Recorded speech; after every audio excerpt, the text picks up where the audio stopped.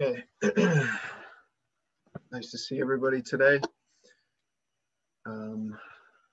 let me finish getting this set up here.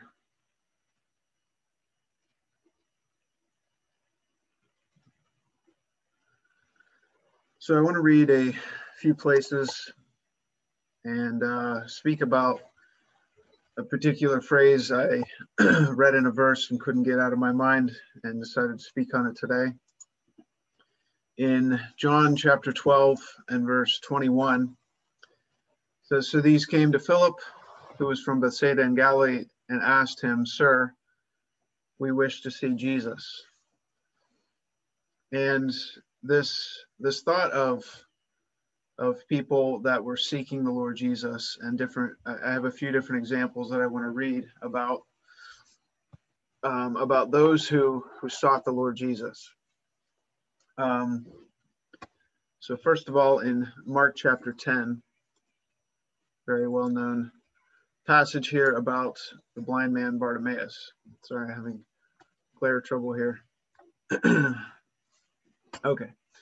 Mark 10 and verse 46 says, "And when they came to Jericho, and as he was leaving Jericho with his disciples and a great crowd, Bartimaeus, a blind beggar, the son of Timaeus, was sitting by the roadside. And when he heard that it was Jesus of Nazareth, he began to cry out and say, 'Jesus, son of David, have mercy on me.' And many rebuked him, telling him to be silent. But he cried out all the more, 'Son of David, have mercy on me.' And Jesus stopped and said, 'Call him.' And they called the blind man, and saying to him, 'Take heart, get up, he is calling you.' And throwing off his cloak, he sprang up and came to Jesus. And Jesus said to him, 'What do you want me to do for you?' And the blind man said to him, 'Rabbi, let me recover my sight.' And Jesus said to him, 'Go your way, your faith has made you well.' And immediately he recovered his sight and followed him on the way." Now, just getting a kind of a picture or thought of this scenario, this situation, this blind man named Bartimaeus. He was poor. He was a beggar. He had very few possessions. And this man, basically every day, all he was able to do was probably be led or find his way to a spot where he could hear that people were coming by and ask for alms or money so that he could survive, so that he could buy a little bit of food, so that he could take care of himself.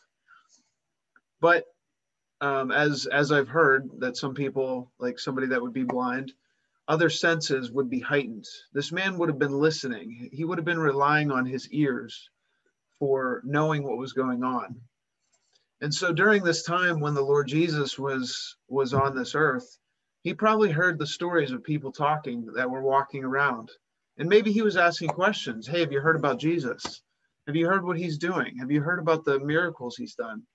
How maybe he's heard that blind men received their sight, how people were brought back to life, how lepers, they were cleansed, all these different things that he probably heard people talking about. So one day he hears this crowd. He can hear lots and lots of people. He can hear them walking. He can hear them talking. And he knows something's going on. So he says, "What's going on?" And finally somebody says that the Lord Jesus is coming, that the Lord Jesus is walking by. Now, I don't know what was on this man's mind before that, but maybe he wondered if he would ever have a chance to meet the Lord Jesus. But at this particular time, he finds out that this man that everybody's been talking about is here right now. And he had a chance to maybe meet the Lord Jesus. So when you consider this man, he didn't quietly say, "Hey, could somebody take me to see Jesus? Could somebody take me over there?" He yelled. He said, "Jesus, son of David, have mercy on me." He's yelling. He's probably jumped up. He's probably waving his arms. He's making a scene. And people were telling him, "Be quiet. The Lord Jesus doesn't want to have anything to do with you. Be quiet." He didn't listen to anybody else because he wanted to see Jesus. He sought the Lord Jesus. He cried all the louder. He yelled. He screamed, "Jesus, have mercy on me." And the Lord Jesus, it says he stopped and he said, call him. And the people that were there, they said, listen, he's calling you, come on. And so they led him to the Lord Jesus. They led him to see the Lord Jesus. And when he got to Jesus, Jesus said to him, what would you have me do for you? What does this man want? What more could this man want? The one thing that everybody else had around him that he couldn't have, his sight. He couldn't see. And he says, Rabbi, let me recover my sight. I want to see. And the Lord Jesus said, go your way. Your faith has made you well. He gave him his sight. It says immediately he was able to receive his sight. And, you know, I know this might be a silly thought, but, you know, when the people said, take heart, the Lord wants to see you. You know, sometimes you watch TV and maybe it's a game show or something going on where somebody's been picked in a crowd and you see their face light up and they're excited. They're enamored that they got chosen. This man, blind Bartimaeus, he was chosen to see the Lord. Can you imagine his face? And can you imagine what he would have looked like after his sight had been restored, after he was able to see? All of a sudden, the person in front of him, the very first person he's able to see is the Lord Jesus. He sought the Lord Jesus. He found the Lord Jesus, and he was fully recovered. He was healed. Just an amazing story. But nothing would keep blind Bartimaeus from seeing the Lord Jesus. Nothing would stop him. It was the most important thing to him. I want to read another example of somebody who sought the Lord Jesus. Luke chapter 2, starting at verse 25. Now there was a man in Jerusalem whose name was Simeon, and this man was righteous and devout, waiting for the consolation of Israel. And the Holy Spirit was upon him, and it had been revealed to him by the Holy Spirit that he would not see death before he had seen the Lord's Christ. And he came in the Spirit to the temple, and when the parents brought in the child Jesus to do for him according to the custom of the law, he took him up in his arms and blessed God and said, Lord, now you are letting your servant depart in peace, according to your word. For my eyes have seen your salvation, that you have prepared in the presence of all peoples, a light for revelation to the Gentiles, and for glory to your people Israel. Now this man, Simeon, he was in the temple, and he was told by the Holy Spirit, he knew that when he went to the temple that day, he was going to get to see the Lord Jesus, the Son of God. And he was waiting for this day for a very long time. And I know that this picture here maybe is maybe what it looked like, but I don't think we could really capture the joy, the happiness, the excitement on the face of this man as he held the Lord Jesus in his arms, the one who he had been promised, you won't die until you get to see the Lord Jesus. You'll get to see him. And he got to hold him. And this is what he said, Lord, you're letting your servant depart in peace. My eyes have seen your salvation that you have prepared in the presence of all peoples, a light for revelation to the Gentiles and for glory to your people Israel. Oh my goodness, the excitement this man had at holding the Savior, and even the words that he said, a light for the revelation to the Gentiles. You know, this was again telling us that it wasn't just for the Jews, his own people. It was the Lord Jesus was going to be or was glory for the people of Israel, but also a light to the Gentiles. The promise that salvation that the Lord Jesus was bringing was for everyone, was for all. So this man, he got to see the Lord Jesus. He got to hold him. And if somebody had said, you're going to the temple again today? What for? You're always going to the temple.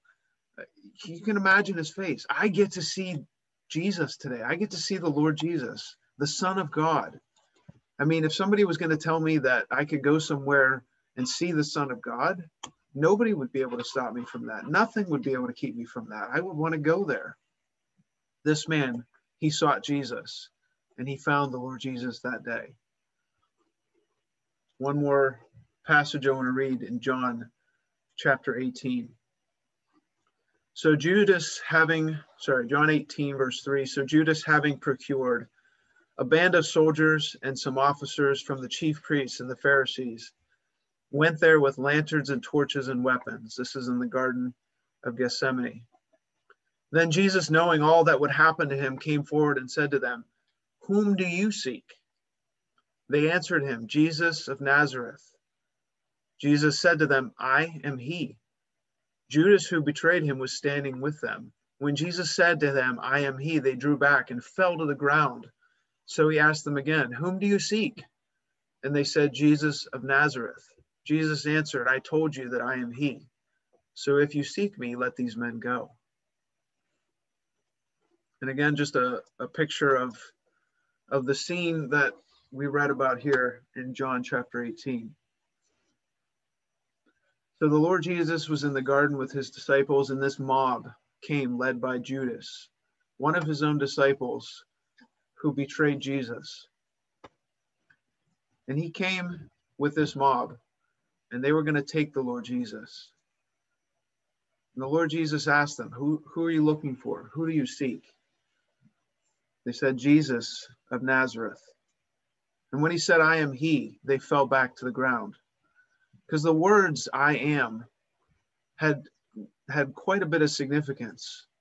The power of those words, "I am he," actually, it drove them back to the ground.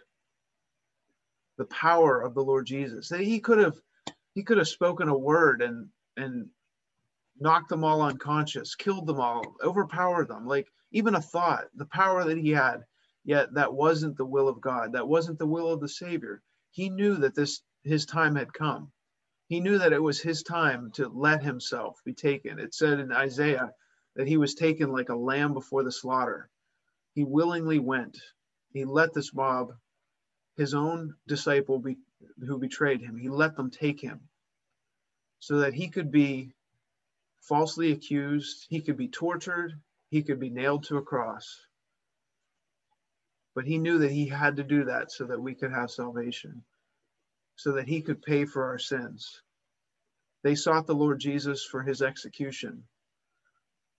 We have 3 different stories here of ones that sought the Lord Jesus. And I couldn't get this out of my mind as I was thinking about the gospel. And I want to know, for you to ask yourself, do you seek Jesus? Are you looking for him? And really, who is Jesus? What does Jesus mean to you? What is this man, the Son of God? What does he mean to you? Things that we can say about him. He's the Son of God. He's perfect, sinless. He was born into this world a man, as a little baby. As we've just had this celebration of Christmas, we consider the Lord Jesus being born into this world. And many in this world, they know this story, because it's really hard to get through Christmas without even knowing that even the word Christmas, it's in the very word. But people are celebrating Christmas maybe without really thinking about who he is, because he was born into this world so that he could die. He was born to die a horrible death on the cross. But he had to do that to pay for our sins. There's no other way for our sins to be paid for. So he's our Savior. But is he your Savior? Have you trusted in the Lord Jesus and his finished work? The Lord Jesus is one who wants your heart. He's one that wants a relationship with you. And he wants you to be in heaven. And I think that's the problem today, is that people have so many other things that they turn to satisfy, to distract, to forget about what truly matters in this world is whether or not we're ready to meet God when we die. There's the old saying that there's two things in life guaranteed: death and taxes. We have to pay our taxes, and someday we're all going to die. And that's not fun to think about, but the Lord Jesus takes the sting of death away.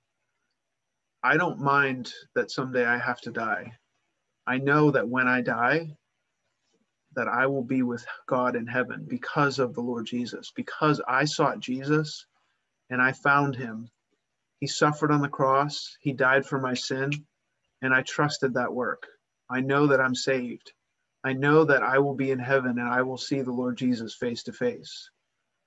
Have you sought him? Are you worried about your sins, or do you actually seek Jesus? Something I think we forget about is that, yes, we need to be concerned that we might die and go to hell. But more than that, do you actually want Jesus? Do you actually want his gift? Do you want his salvation? How important is it to you? If it's as important as it was to that blind man to see Jesus, he threw aside his coat, his only possessions. He screamed for the Lord Jesus to see him, and he found the Lord Jesus, and he met all of his needs. If it's that important to you, you will find him. You will find his salvation. But if it's not, if you don't actually want to seek him, then you're lost. You're lost in your sin if you don't have the Savior. He's the only way our sins can be forgiven. That's it. He actually wants you. He's calling you. He is seeking you. But he won't force himself on you. He won't make you trust him. It's your choice. The gift of salvation is a choice, but it's free to all, and he suffered greatly for it. He went through the worst agony ever for our sins. He did that for you so that you could be saved, so that you could be in heaven. And that's the gospel. That's salvation. It's not complicated. God did not want it difficult to get into heaven, but you have to come his way, and that's through the Lord Jesus Christ. And that's why we preach the gospel every week, is because God has said he wants those who are lost to be saved. I come to seek and to save those who are lost. And we just want and pray for each and every one who are not saved to just trust the Lord Jesus, accept him at his word, and be saved. Let's pray. Our Heavenly Father, we thank you that the Lord Jesus was born into this world, that he went to that cross, and that he suffered on that cross for our sins. We're so thankful that he's willing for us to be saved, and that we can simply trust in his finished work. It doesn't matter who we are or what we've done or where we've come from. All can be saved, each and every one of us. We thank you, Father, that the only way to get into heaven is through the Lord Jesus, and that we can trust in him. We thank you for this opportunity to read your word, to proclaim this gospel message, and we thank you that we can be safe for all of eternity because of him. We just pray for your word as is proclaimed today. We thank you for the celebration of Christmas, and that during this time of year we can consider the one who was born, King of Kings and Lord of Lords. And Father, we thank you for all that we have in and through him, and ask your blessing on us now. It's in his most worthy and precious name we pray. Amen. Amen. Amen.